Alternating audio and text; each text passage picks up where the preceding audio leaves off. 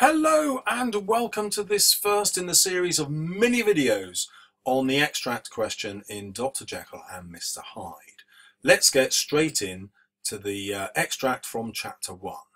Well, it was this way, returned Mr. Enfield.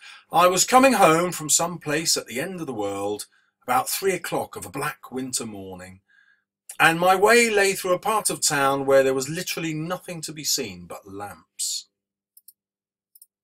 Well, this allusion to the end of the world is not just a euphemism. Stevenson is signposting the end of a Christian world in which Darwin's theory of evolution disproves the history told by Genesis in the Bible. Ultimately, this ends with a growing disbelief in God.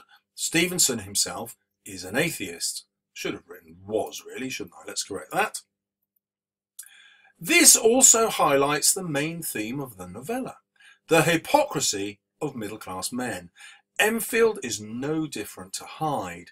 He too has been out at night pursuing his unnamed pleasures.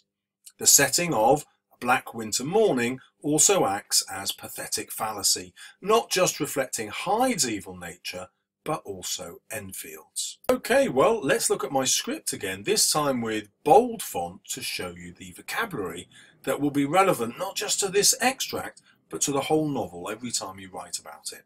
Let's dive in.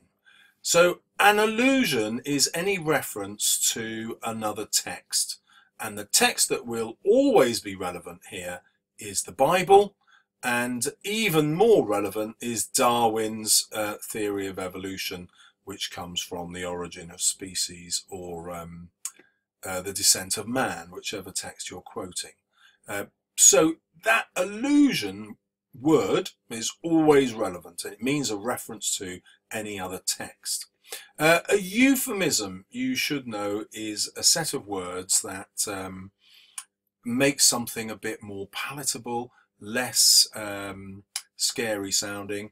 So, for example, we talk about somebody kicking the bucket rather than dying. Here, the end of the world is a reference to all the things that that Enfield's been up to that really aren't decent to mention in public. Maybe he's visited a brothel or an opium den, whatever it is, something that he doesn't want to explain to Utterson, but which the euphemism suggests is distasteful and not appropriate for a gentleman.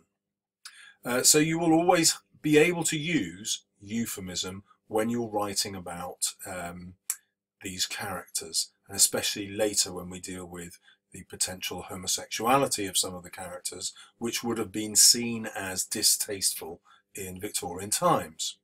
You will always be able to mention the fact that Stevenson is an atheist, and that's always relevant to how you interpret this novel, because obviously Jekyll is attacking the role of God, or replacing it by creating a new life himself. You will always want to mention the main theme, which here is going to be the hypocrisy of middle-class men. That's going to be my argument throughout all these videos. That main theme will be relevant whatever the question. You will always find really descriptive passages, and they are usually pathetic fallacy here. You should remember that means where nature, usually the weather, but nature and the surroundings reflect the character's feelings. And finally, this is a really short novel, and the correct term for that is novella. So, key vocabulary that you must use every single essay that you write. Good luck, and look out for the next short video.